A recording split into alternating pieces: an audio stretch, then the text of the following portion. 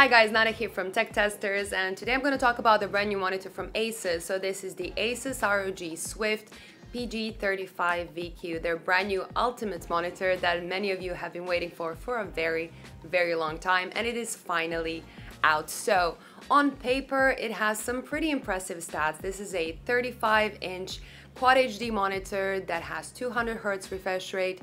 It has HDR 1000, it has G-Sync Ultimate and full array local dimming. So that is all pretty impressive, but so is its price. It costs well over 2,500 euros, and that is a lot of money. At least you don't have to purchase the stand separately. So let's put it to the test and see if it's worth its price. Let's go. Are you about to spend all your cash on an expensive high-end gaming monitor? Then save some money with Cooler Master's excellent NR400 Micro ATX case that offers excellent performance, decent quality, a sleek design, and all that at a very decent price. Get yours using the links in the description below. Anyone considering this monitor probably knows what to expect from a high-end ASUS ROG monitor. Build quality is fantastic with an extremely solid base, and it is by far the heaviest 35-inch monitor I've seen so far. It is height adjustable, it tilts, it swivels, and if you want, you can VESA mount it as well. Of course, we also get the RGB action on the back and on the base of the monitor, which can be synced with your other ROG hardware or turned off if you prefer that. Also in line with all other ROG monitors are the excellent OSD controls, using a combination of a joystick and several buttons.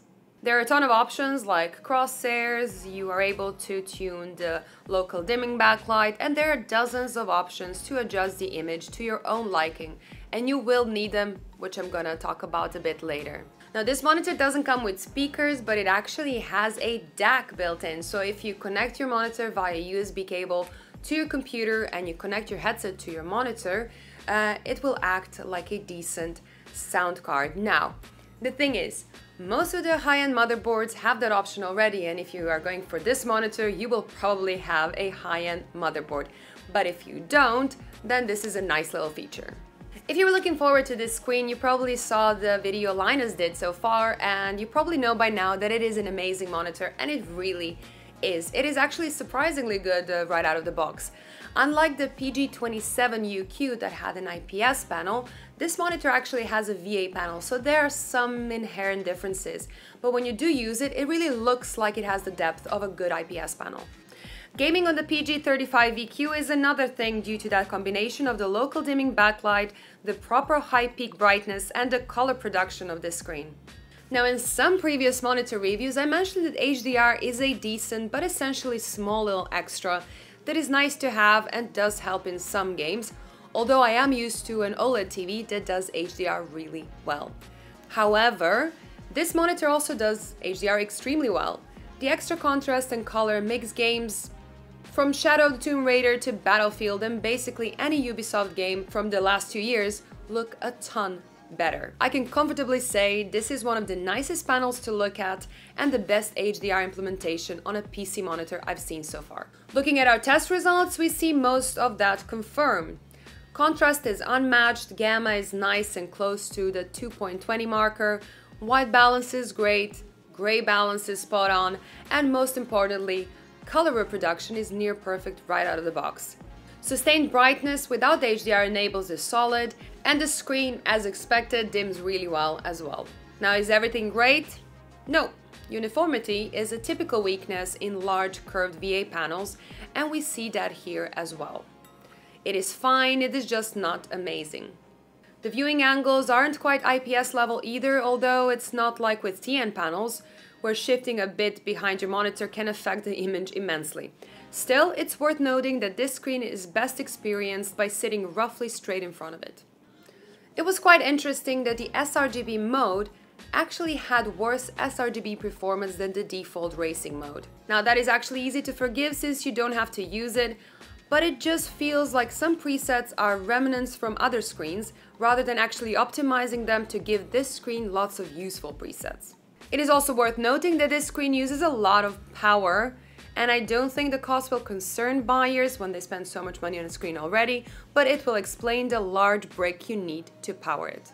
So far so good, but I did have two main concerns when it comes to this monitor. So the first one is something similar that the PG35VQ had as well, and that is that even with 512 separate dimmable zones that this monitor has, there is still some halo effect that the light objects have on a dark surface. Now, they did some tweaking to this monitor to minimize that effect, but you can still see it if it's on a dark gray or a dark blue surface. So you will have to tweak this setting depending on which game are you playing or what are you doing with this monitor.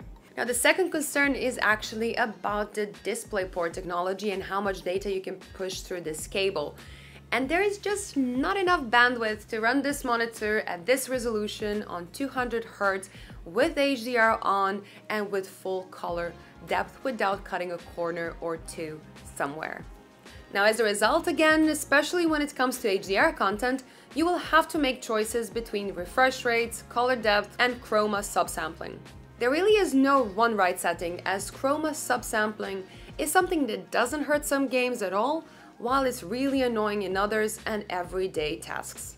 So for example here, if you want to have as fast experience as possible, I would suggest that you turn off the HDR and you play at 8-bit color and 200 Hz refresh rate, because then you don't have to deal with the chroma subsampling. But for immersive games and all those AAA titles, it is best if you turn the HDR on and you go to 10-bit color and you lower your refresh rate from 200 Hz to 144 Hz, because a slight decrease in refresh rate is going to be less noticeable than the chroma subsampling, and you do need chroma subsampling to have that proper HDR experience on 200 Hz refresh rate. Now, it does leave you wondering if this defeats the purpose of having a 200 Hz refresh rate monitor. And you have to keep in mind that this is a VA panel that has 4 millisecond response time, and it's a bit slower than its TN panel alternatives. Now, you're not going to notice it while gaming because it does feel really fast, but if you put the two screens together and use a high-speed camera, the PG35VQ is going to be a few milliseconds slower. So maybe the 200 Hz label is a bit suggestive because there are more factors to speed than just refresh rate. Now, the ASUS ROG Swift PG35VQ is not aimed at competitive gamers just based on the size alone, but is for that immersive gaming, and when it comes to that, it is better than any other screen we've seen so far. So yeah, it is crazy expensive, but there isn't an experience like it when it comes to gaming monitors. So if you don't have to worry about finances and you don't mind tweaking your settings every once in a while, then this monitor is something very special to have. Now, that's all for today. Thank you so much for watching. Let me know in the comments below what do you think about this monitor and about this review. Don't forget to give me thumbs up, subscribe, and see you in the next one. Bye!